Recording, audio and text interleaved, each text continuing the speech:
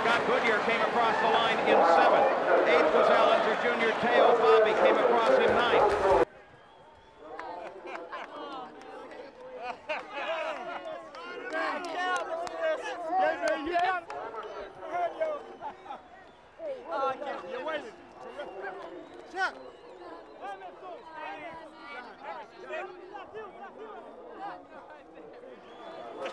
That's the safest place to be right now.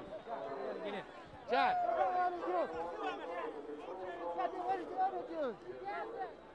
Extremely jubilant crew here in victory lane for the Indianapolis Motor Speedway, 77th running of the 500.